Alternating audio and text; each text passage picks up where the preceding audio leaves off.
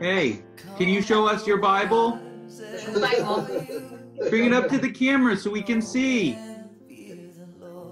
Ooh, very nice.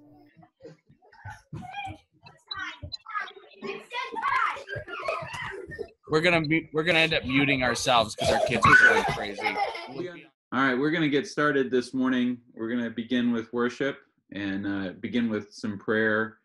I think everybody got the notice yesterday that Lynn passed into the presence of the Lord. So we're still working on the details of this service because Lois and Phil are headed to Virginia to Walter Reed tomorrow, so that their son Wesley is having brain surgery.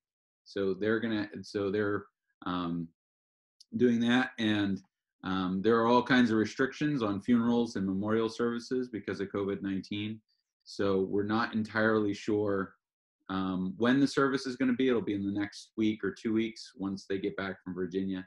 So we have our list we email out of all of the, our frontline folks, people and doctors, nurses, police officers, military personnel. As we're praying together, and we're entering the next few weeks will be a real testing time for, I think, the infrastructure as we start to slowly reopen things.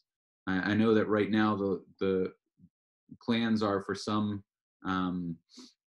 of the areas, not New York and New Jersey, but to start rolling out elective procedures at the hospitals, because the hospitals are, we saw this week with CMC, and then there was another one, I think it was Lowell. Hospitals are furloughing a lot of staff because there's no revenue, because they're ramped up for this. So as they start to bring people in, there's going to be all kinds of concerns. Of course, there's going to be fears. There's going to be all those things that are going on. So let's raise our voices in song this morning. Let us adore. Let us adore The ever-living God. the ever-living God. And render praise And render praise unto Him unto Him who spread out the heaven who spread out the heavens and established the earth. and established In Luke chapter 22, we reread the familiar words, "This is my body, which is given for you. Do this in remembrance of me." And remembrance, in its usual form, refers to something that occurred in the past that we're recalling to mind in the present. But in this case, Jesus is mostly referring to what was going to happen in the future, the next day. When we break the bread and drink the cup, we remember, at least I do, sort of mostly remember Jesus's atoning sacrifice given for us on Good Friday. And that event has always been in our past. But and for the disciples right at that moment, it wasn't. And so when Jesus says, "Remember me," they must have had some different sort of thoughts that they probably recalled at that time. So I was just curious and thinking about what sorts of things they may have brought to mind in that context. Maybe they thought about some of the miracles Jesus did. The raising of Lazarus had been, done fairly recently, and obviously it was an incredibly remarkable miracle even by Jesus standards. And maybe that miracle came to mind. Maybe Philip or Thomas were still trying to figure out what Jesus meant by "I am the way and the truth and the life," which had been expressed that evening. Matthew might have thought about the party that was at his home, where Jesus put the Pharisees in their place while he was those Pharisees were sort of picking on Matthew and his tax collecting friends. Peter may have thought about the fact he just had his feet washed by Jesus, or maybe he remembered Jesus pulling him out of the water when he was trying to walk on it. Maybe John was still preoccupied with the arrangements that Jesus had given to both sort of he and Peter to prepare the Seder meal. Maybe he was wondering if he'd gotten the bread and the herbs and the wine, and oh my gosh, I hope he got enough wine, you know. But ironically, it would be John who was the only disciple who actually saw the Jesus giving his literal body and his blood through that process on the next day. And I think it may well have been partly the fact that that John had experienced so much of Jesus's suffering, unlike the other disciples, that led him to dutifully sort of capture all of the things that he remembered that happened on that Good Friday, on the Thursday, the night before. John recounts 5 chapters of John kind of happened between when the Last Supper starts and when they actually go out to the Garden of Gethsemane. By comparison, Matthew writes just 15 verses, and Mark, on behalf of Peter, writes just 8. Whatever they recalled at that moment, I'm sure it was a personal thing. The Lord is always a personal Lord, amen. So I just hope that while I've been sort of talking, that perhaps maybe you've thought about what different ways you might have recalled a little bit about Jesus, both in terms of his general sacrifice that he did 2,000 years ago, but also in terms of how he's moved in your life, the way he's made a personal relationship with us. So I'd like to take the bread and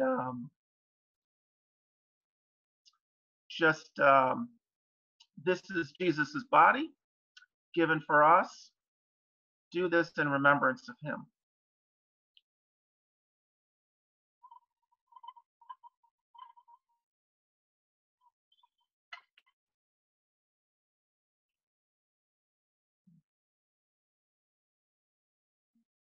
And likewise, this is Jesus' blood given for us.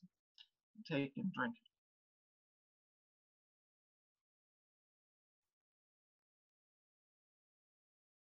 Comment, but I was just thinking about those that have led communion over the last few weeks, and it's weird because this it feels so different, right? When we're in the church service and you go up front and it's like, you know, it's a big thing, but here it both feels more distant and more intimate. To have an opportunity rather than seeing Eric from like the back row, you know, we're able to see him right up there. But to think about the background, the stories of everybody that's been leading the Lord's table over the last few weeks. So, you know, I mean, Eric was raised in a Roman Catholic home, and then joined a Methodist church, and then a Presbyterian church, and is now at Bedford Road. And Greg came from the Jehovah's Witnesses, and then became a believer, and then Bible churches, and then the Heritage, and then eventually to Bedford Road, and of course Ray was a pastor in the Christian churches, and is now, you know, is now one of our elders, and Larry, of course, Larry was in the Navy. That's a religion in and of itself. Larry Buck and Jim was a chemist, you know. So you know, as we just kind of walk through, you know, everybody that's involved in all of these different things. There's so many different journeys that people have been on. So here is the message page from the website, and you can see when you go to the message page, you can see The most recent sermon in my incredibly closed-eyed mug, but you can see that the most recent sermon is highlighted, and every sermon has this discuss button. And when you click on that discuss button, there's often questions that I've kind of thrown out and asked about that, and then some of the background, depending, because this was the first sermon in a series, I put some background in there, so there's quite a bit of information there. Some of the things that I brought up, some of the historical things that I brought up, and then a reconstruction of the ancient city, which gives you kind of idea. And I mentioned particularly this last week, I mentioned the structure of an ancient epistle. And so I put that in there so you could see this is how most of the time these epistles were written, and the names for them and what they represent and all that stuff. And then I had a couple of questions for discussion. And I'm trying to do that every week, so that we have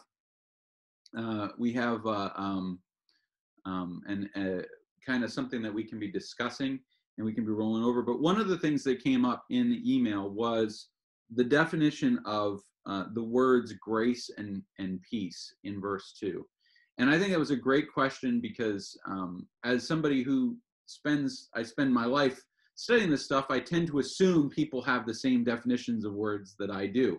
And this is true of anybody in a vocation. I mean, how many times you sat in the doctor's office and the doctor used a word that to him is common parlance, and you have no idea what he's talking about, and so these are words that grace is a word that is used a lot, I mean, we use it, right? Well, let's say grace, right? Or he was so graceful, talking about an ice skater or a gymnast. Oh, so graceful, So what does the word grace, what does the word peace mean? And I'm going to put these up with the sermon.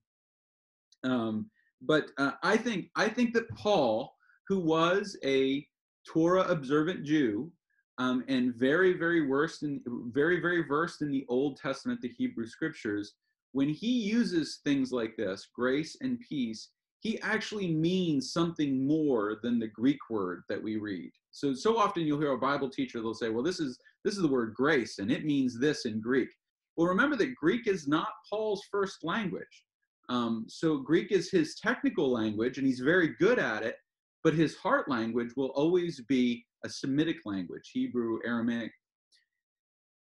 When Paul uses grace, and I could be wrong, and he'll probably correct me, but I think when Paul uses grace in the New Testament, he's translating the Hebrew word hesed.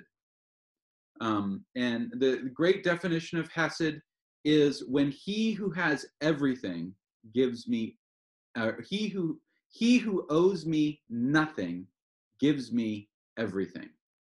And that is really the definition of grace. Grace is that God, who has everything and owes me nothing, gives me everything that I need. And so every blessing in our lives is grace. God providing for us something that we don't deserve, but he provides for us. And so, the Hebrew word is hesed. It's appears in the Old Testament quite a bit. Usually translated as loving kindness, but it's also translated as mercy. Nobody really knows. We don't really have a word in English to translate it perfectly. And then the word peace, when Paul says in verse 2, grace to you and peace from God our Father. Again, the Greek word for peace, it's irene or irene, but he's not talking Greek peace. He's talking Hebrew peace. He's talking Jewish peace. And in the Hebrew Bible, in Hebrew, the word peace is shalom, and it's the second half of the word Jerusalem. Jerusalem means the last part of it is peace. And people talk about peace. They say, well, it's the absence of conflict. Peace is comfort. Peace is a feeling. Peace is, are you at peace with something? But scripturally, what we find peace really means is it is the state of comfort that we receive from knowing we are in the will of God. So we can be in conflict and still be at peace. you can be in the midst of the storm and still be at peace. And Jesus even, he uses a moment, he uses nature as a teaching tool at one point when he's sleeping in the boat and there's a storm raging on the Sea of Galilee, and the disciples are in a frenzy and they wake him up, and he stands up, and Jesus says, peace. He says, shalom. He calls the world to peace, not because it was out of his control, but rather that the disciples need to know that if you're in a storm, what better place than to be in the boat with Jesus, and they needed to know he was their Prince of Peace. So grace, when he from whom I deserve nothing gives me everything, and peace, the state of comfort in the will of God. And so when Paul greets the church and says, grace to you and peace, he is not granting them something. He is making a statement of reality for them to be reminded of. It's a memorial statement. It's a statement of, this is something you already know. You have grace and peace. And we, as believers, we live in the intersection of God's righteousness and his mercy. We need grace because we're sinners, and we need peace because we are, in a sense, we're trying to live in a world that is contrary to everything that we're trying to be as followers of Christ. And so our forgiveness, our salvation, everything is at the intersection, and grace and peace is what makes us able to live in the midst of what we live in the midst of. And it is entirely God. And so grace is entirely God, and peace is entirely my acceptance that it is entirely God, right? And so that's how we're able to live. So that's why I think Paul uses those words. I could be wrong. I could get to heaven and he could tell me that I was incorrect. And there are all kinds of different, interpretations of those words. And like anything in any language, there's something called semantic domain. And that means that a word can be used in a wide variety of things. And grace and peace are two Greek words that I think sometimes are used to translate different ideas coming from the Hebrew, coming from the mindset of the believer, the disciples, and so in this case, I think that's what he means, because he's making a greeting, but it's not always a translation of Hesed. Grace is also a translation of some other ideas in Hebrew, so is peace. But anyway, so that's that. And I encourage you guys, obviously I can't get to every question if there's lots of them, but go ahead, and when you're reading and you're studying, you're going through the scriptures, I encourage you, ask questions, discuss it, dive into it, dig into it, have your thoughts and ideas, and then, I'm gonna hit, and I would say write them down, because we may not be able to get them all the time, but we're gonna hit the next few verses in Philippians,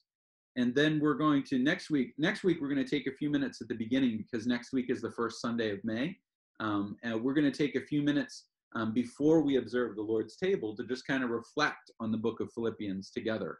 So just like we do our prayer requests, have some minutes to say, oh, hey, I read this and I was thinking about this, and really give us a chance after a couple of weeks to really take some time and reflect on the book. So I encourage you. Well, I'll remind you of that coming up. We'll make sure that we know that, but we want to be able to take the time to do that. So before we go to the scriptures, before we go into the book of Philippians, and we start with verse 3, I'd ask you to just join me in a word of prayer real quick as we come together and worship together. And I wonder if Dr. DeLisi, if you're lurking there in the weeds somewhere, if you'd be willing to lead us in a word of prayer.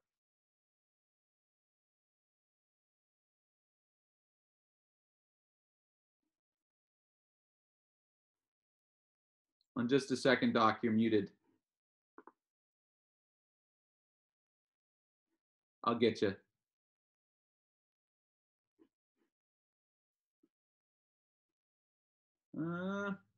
Won't let me unmute you. There you go. You're up now. Thank you, Father, again for giving us this privilege to be able to gather together, even though we are remote and apart from each other. Your word, your Son, is the center of our lives. We thank you for the opportunities that you have presented to us, for the rejoicing we can have, for all that you do on our behalf. Now prepare our hearts to receive from the ministry of your word the lessons, the insights, and the direction we need to be conformed to the image of Christ. May you be glorified through all that is done. In Christ's name, amen.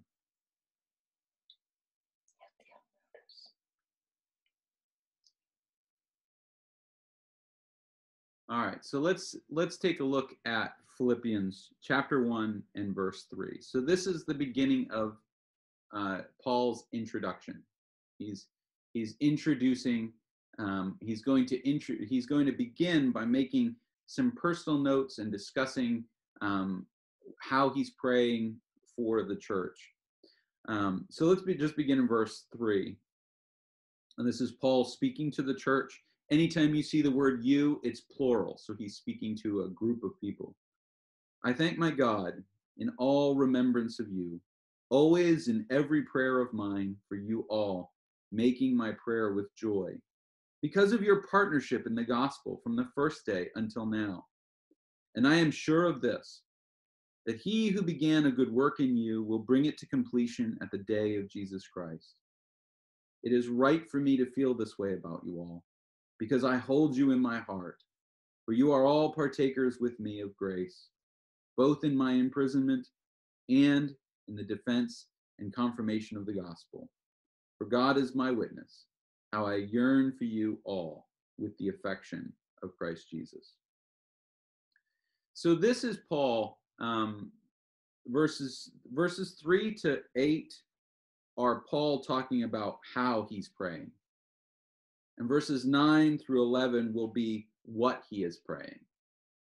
And I think that he's very intentional. Paul is very intentional in his act of thankfulness.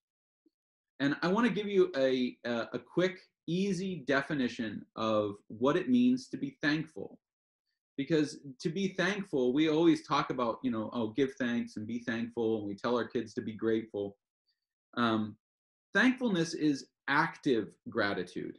It's not just, thank you, God, for all that I have. It's thanks that moves me to do, to act, to feel, to believe. When Jesus tells the parable of the publican and the tax collector and the Pharisee praying in the temple, the Pharisee prays a prayer of thanks. Now he thanks God. He says, God, thank you that I am not like everybody else. Thank you for making me better than everybody else. That's not true thankfulness, because true thankfulness isn't, gee, God, you've been so great to me. True thankfulness is seeing what God has provided and then doing what God has called us to do with the things that we've been provided. It's moving. It's being aware of the dynamic of what God has provided. And look at how many times Paul uses a superlative. I thank my God in all remembrance of you. All right. He says, for always in every prayer of mine for you all. He's bigger. He's expanding his perspective. Now, Mike Trask said how much he sent me a message about how much he loves Philippians, and because Paul loves this church. Paul really, really likes these people, and he's writing to be an encouragement. So it's not like Corinthians. In Corinthians, he writes about how he's thankful for some of them, but then there are others he really could live without. And again, you get the letters in Revelation where Jesus writes epistles to the churches, and he's saying, there are those of you who have been true and faithful, and then there are those of you who have just been awful or been misled or whatever. here Paul wants to make sure that the church, they understand he is thankful for them in every way all the time.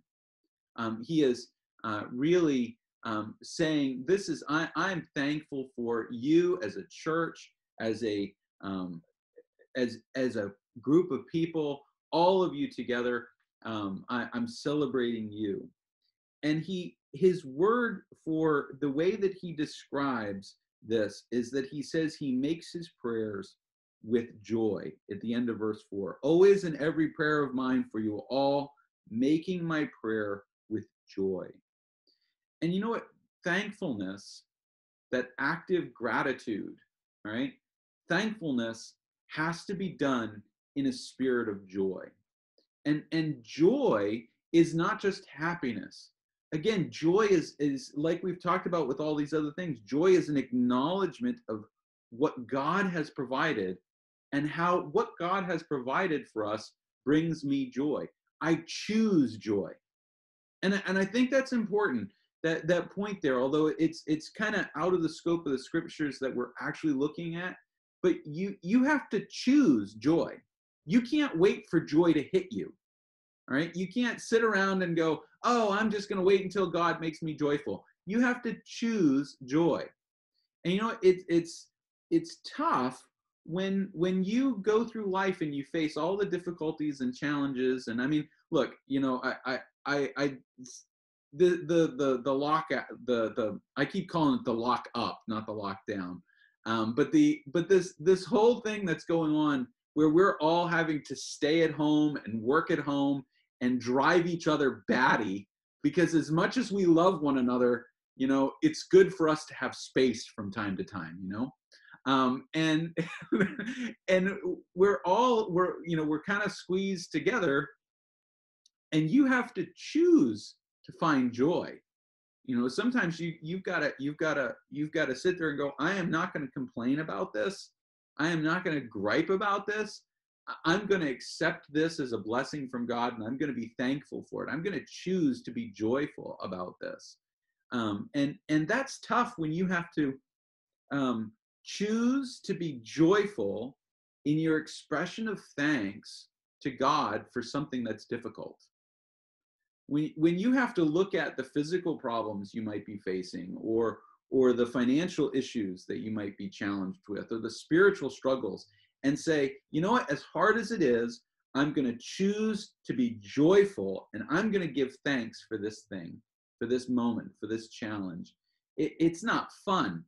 It's not fun to wake up in the middle of the night in pain and not say, you know, you go through your lament, I'm miserable, ouch, I hurt, oh, this stinks, I really wish this wasn't going on. I'm sure no one has that problem at all. None of us are dealing with that at all. But then to turn that and say, but I'm going to rejoice in the Lord. I'm going to be thankful for this. And so, did the Philippians have problems? Did the church of Philippi have issues? They definitely do. And Paul will address those issues. He'll address the false teachers that are trying to influence them. But he starts with, let's be joyful. Let's thank God for what we have. Let's celebrate this thing. And what does he celebrate? In verse 5, he says, because of your partnership in the gospel from the first day until now. Now, I think this means that the two people we talked about from Acts 16, Lydia and the Philippian jailer, who the church was worshiping in their homes in the book of Acts, I think that means that he's got them in focus. He's looking at a lifetime of ministry to those people and those households that were there from the beginning. And he says, look what God has done. Look at the amazing things he has done. And the partnership, the Greek word is koinonios, all right? Koinonia is fellowship, oneness, unity, shared commonality, this thing we have in common. He says we are partners. We are in communion in the gospel from the first day to the last. My wife and I, because and I'm not picking on her or anything like that. She hates when I use her as an illustration. So I'm not using my wife as an illustration, okay? But when we first started dating, we've been together. We were doing the math, and we've been dating for 24 years. We started dating in 1997, so we started dating 1996, and then we got, we went steady, or what, I don't know what it was. We were in a Bible college. Things were nuts. Anyway, we got engaged, and then we got married, and all of those things. And we were talking about. I'm cleaning my basement to not lose my mind, right? So I'm cleaning my basement, and I found this folder of all of the notes that we sent to each other in college. So they were in with my school notes, my school books and everything, and they weren't lost; they were filed. But they were in with all that stuff, and open those up, and as young people. I mean, she was 18 when we started dating. I was 20, and one of the things that I recall, and it's such a joy for me to go back, that one of the things we just decided very early on, and not that we've done this perfectly, but we just decided that what we would do is that our unity, our fellowship, our friendship, and our dating relationship and our marriage would begin by us giving everything to Christ, giving all of our love to him, and then allowing him to love the other person through us. And just saying, we're going to just love the Lord, and we're going to love the Lord together, and we believe that God has brought us together, and so he's going to help us to love one another. And over the, now 2 decades, and I know we're still newlyweds to some of you, but and Doc and Loretto are newlyweds to us, but the all the way through this whole thing, we've been able to, when we had trouble or struggles or challenges or difficulties, to be able to go back to that and say, yeah, but this isn't about us. This is about Christ. Our partnership is in him. Our partnership is in the gospel. And so that gives us a foundation for joy that fuels thanksgiving for who we are. No matter what we're going through, whatever difficulty. And this, again, it's not to brag about how our marriage is perfect and all that stuff, but rather to just remind us that when we start with the foundation of a partnership with Christ, in Christ, then we can always go back to that. It can always be, we can always have a foundation that we can take everything down to the bare bones and say, but Christ.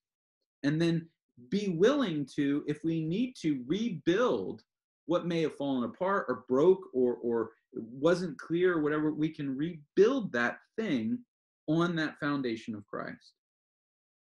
And so when Paul says in verse 6, I am sure of this, that he who began a good work in you will bring it to completion at the day of Jesus Christ.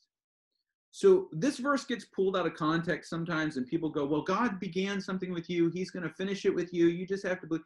He's actually talking to the church. So I think that we have to take this in the context of what's being said first, and then we can draw principles out of it. What Paul starts with is we're in a partnership. We're in a commonality of the gospel all the way back.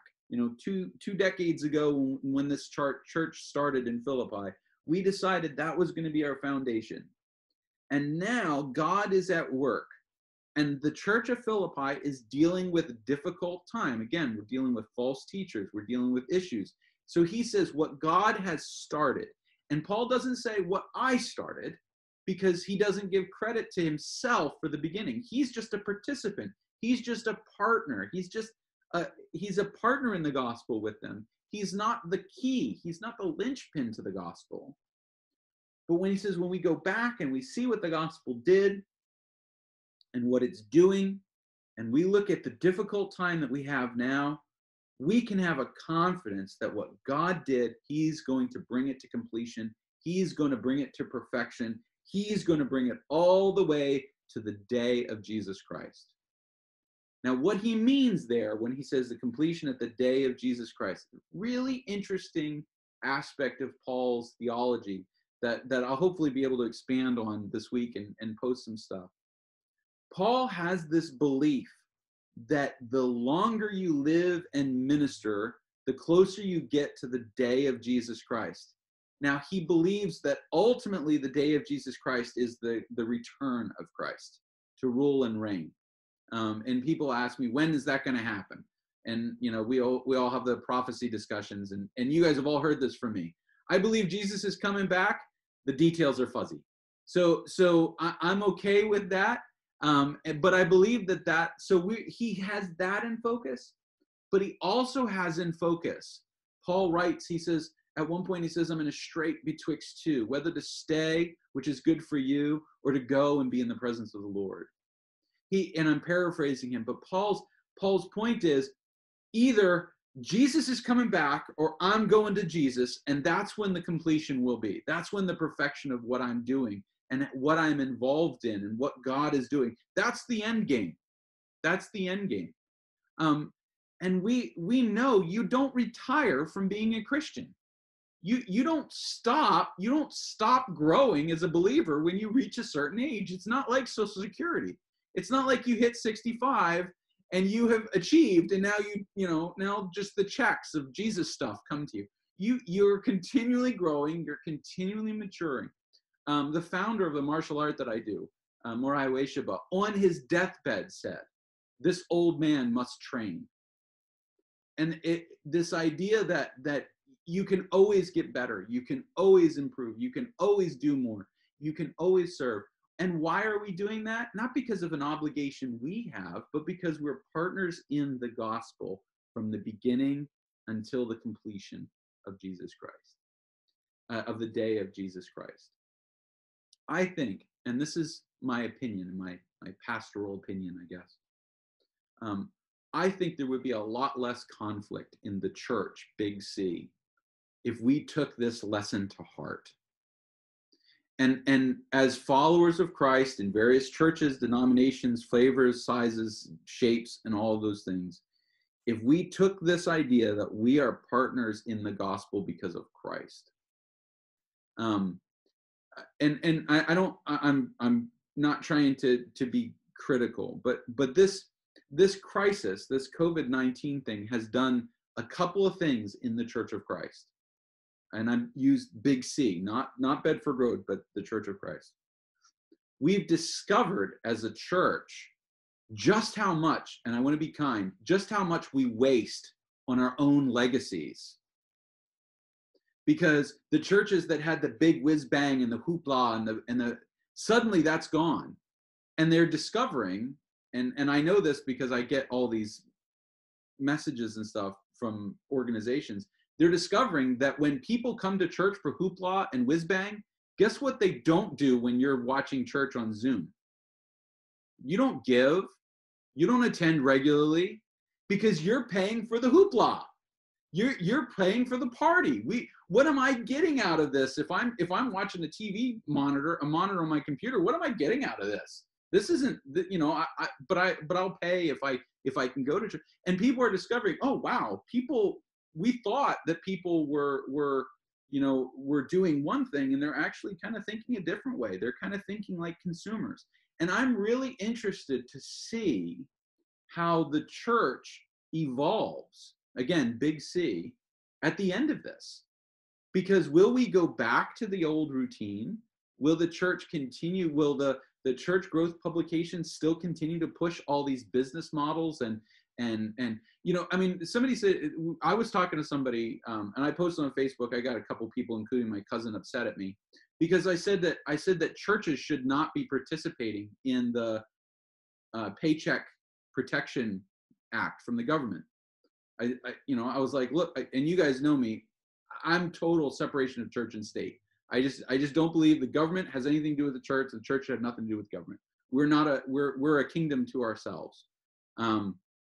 A kingdom to Christ, actually, not to ourselves. But and somebody said to me, well, but churches, a lot of churches, they operate, they just operate from week to week. How are they going to pay their staff? How are they going to do this? And I know I'm cold and cynical at points, but I said, don't you think you should have planned for that? Isn't it just as biblical to plan and budget and be wise stewards of what God entrusts you?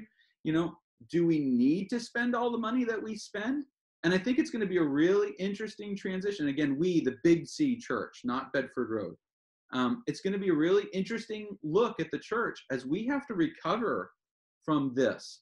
And there are a lot of churches, a lot of congregations in the world that literally can't operate. They spend every cent that comes in on things and stuff and staff and they run debt. They run debt margins on the idea of cash flow. Those of you that are in business, you know what cash flow is. Money comes in, money goes out. And they operate on the idea of, well, there'll always be more money. There'll always be more money coming in. So we spend money anticipating that that money will come in. And you got to ask yourself whether that's biblical, but we won't get into that debate. But what Paul says, and the argument that Paul makes is, really, if we're going to deal with issues in the church, if we're going to deal with a worldwide plague, if we're going to deal with this, what is the foundation of who we are as a church? And he digs it down. He says, we are partners in the gospel from the beginning to the completion of Christ. And so whatever God is doing, we can go back to him and we can trust in him. Did we know, and the elders will tell you we did not know, that we were going to get hit with 2 months plus of doing church on Zoom, all right, of people not being in the building. And guys, this building is so empty. It's so empty. And I find myself, we had the security cameras installed, and I'll actually pull the app up on my phone just to see if a car pulled in. You know, but I'm like, did anybody show up? And Tom Hathcote needed a place to work on Friday just to work from home. And I said, well, work downstairs, just to have another human being in the room, in the building, to yell to, you know, hey, how you doing? You want lunch? You know, kind of, it was just like, just to have something going on that wasn't being in my house or taking my dog for a walk. You know, it's going to be great to be back together. Did we know this was going to happen? No, but the elders will tell you, we sat and I constantly said, we have to have a reserve. We have to have a cash reserve. We have to, what happens if everything falls apart? Because, you know, if the COVID thing breaks tomorrow, right? If suddenly there's a miraculous cure and they just spray from helicopters and vaccinate us all right? Even if that happens, there are, 20, 30, 40 million unemployed people in the country now. The medical profession has been destroyed by this. I mean, it's going to take a long time for them to recover. I mean, you know, retail, we're going to see all kinds of major retail outlets that we're barely holding on to the thread are going to be gone. There are going to be unemployed people everywhere, and it's going to affect us as a church for a long time. And so we as a church, we planned not for this, but we planned for something. Why? Because we want to be together as partners in the gospel from now until the completion of Jesus Christ. Now, let me just throw this out. That is in no way, shape, or form a plea for money. Just in case anybody's worried about it. You guys have been unbelievable during this. You can look at the email and see we have met our budget. We have another surplus. We're going to be able to put money into the building fund.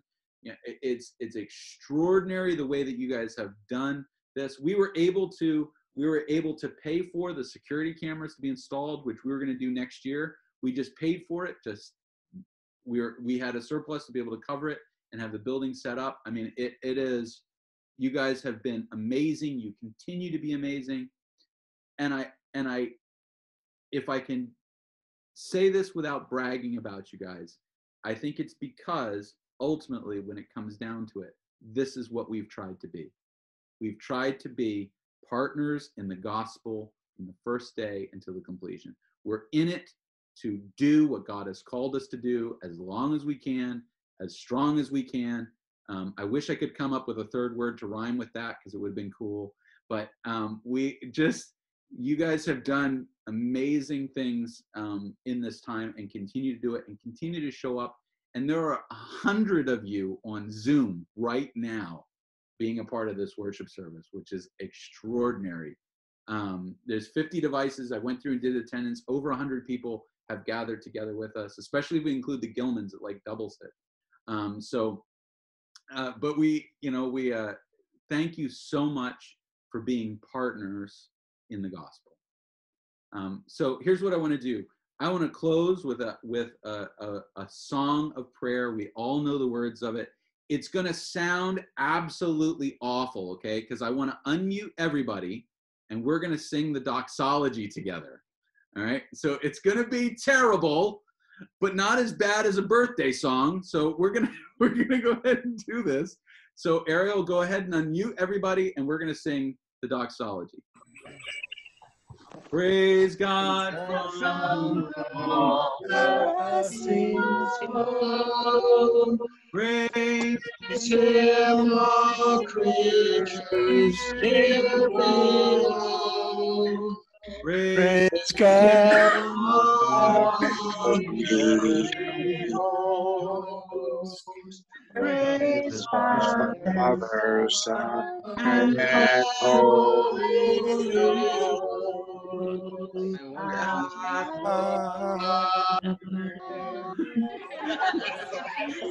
That was awful.